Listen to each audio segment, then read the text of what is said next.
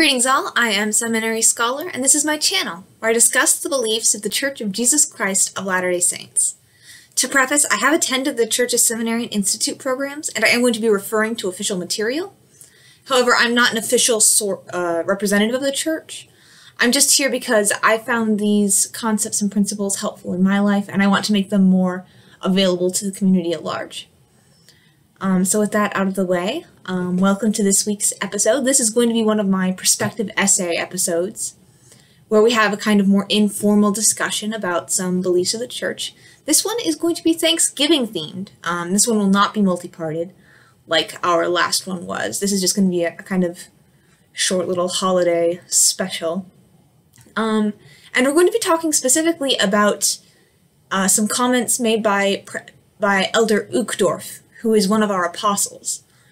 It's a very good talk. I would recommend it highly. The link is in the description below with the rest of my other resource for this discussion.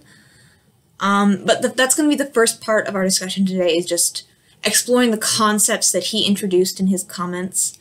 And then in the second part, I'm going to share some things that have been helpful to me in applying those concepts into my life. Once again, I feel like this is a gratitude-themed talk. And yes, it's specifically the principles that we as Latter-day Saints, or members of the Church of Jesus Christ of Latter-day Saints, prefer to apply in our lives in the way that we kind of like to do it. But I feel like this could be good for anyone. You don't necessarily have to be a member of our church to benefit from this. But give it a listen and see if you think it's your speed. So to start, Elder Uchtdorf's talk that he gave in April 2014 was entitled Grateful in Any Circumstance, and he talked about the distinction between being grateful for things and being grateful in our circumstances. When he talked about being grateful for our circumstances, he talked about it being a very kind of fleeting gratitude. So when we have something that we're grateful for, we're very happy about it, but our gratitude is connected to that thing, and it sours as soon as that thing is gone from our lives. A personal example, I live on a college campus part-time, and every time I come home, I'm really grateful because compared to college internet, private internet is really great, and videos upload really quickly. And every time I go back to the college campus, it's really annoying because the Wi-Fi is pretty bad, and it takes forever for videos to upload. And that's just a particular case, because I'm not grateful in that way when the thing that I'm grateful for isn't present. And so when we link our gratitude to specific things in our lives, then our gratitude goes away. And this is a problem because it's been proven many times in many different ways that gratitude helps to improve quality of life. And when we're grateful for things, we're generally happier.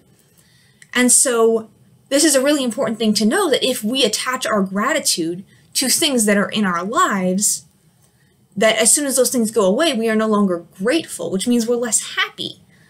And so that's really kind of an insight, or at least it was to me, finding out that when we attach our happiness to things, we lose our ability to be happy when we lose those things.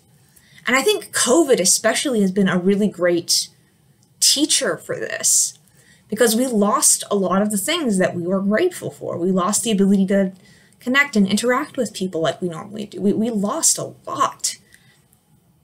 And so I think this can be a really powerful tool, is knowing the distinction between what we've just talked about, which is being grateful for things, and being grateful in things, which is what we're going to talk about now. When you're grateful in things, you have a grateful disposition regardless of your circumstances. I would almost describe it as a determination to be grateful, like as though you're taking it as a given. And it really changes things, because like if you're coming at something and you're just choosing to be grateful regardless of what's going on, then it completely shifts. It turns gratitude from this kind of, and I'm using like words that are very descriptive of how I perceive it, but in my mind, when we're grateful for things, gratitude becomes this very kind of lacy, dainty, almost naive thing. But when we are grateful in our circumstances, when we transform gratitude from a fleeting experience that is attached to other fleeting experiences, and we take that and we take it from that and form it into a determination, then all of a sudden gratitude becomes a foundation for our happiness. It becomes a bedrock, something that we can count on and rely on, as opposed to something that comes and goes with circumstance.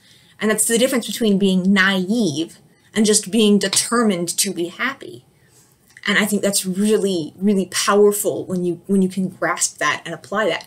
But it is difficult to apply. It's one thing to hear somebody say, just determine ahead of time to be grateful, because it's not that simple. Like, you can't just say, oh, I'm going to be grateful, and then just grin and bear it. That's how you scare people. So I'm going to share something that has really helped me in particular. Because I have found in my life that when I'm having a hard time being grateful, it's usually because I'm upset about something else. The internal dialogue goes something like, how am I supposed to be grateful when this is happening? And I feel like that's very common. So what I will try to do is I will define what is upsetting me, what is getting between me and that mind state where I'm able to be grateful for things. And I will identify it, name the game, and I will keep talking about it, and challenge it. For example, again, I'm a college student, and a very frequent experience that I've had is I will get very upset about the way professors do things. And especially online, when we don't talk very often, this has become a real problem. Because I will get very upset and I can work myself into a proper fit, let me tell you. But what I found really helps is when I look at it rationally. And 9 times out of 10, when I challenge my negative feelings towards this professor, I can see, okay, yes, this is really hard on me, but they're probably not trying to do it on purpose. It's probably just their teaching style clashing with my learning style.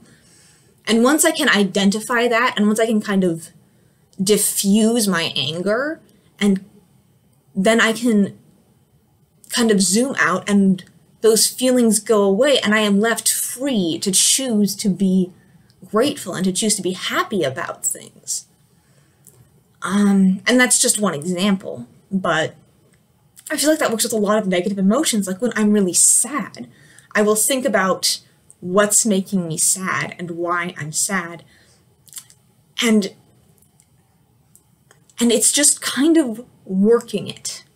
Just take your emotions, whatever's keeping you from being grateful for things, whatever's keeping you from being happy, and just work with them.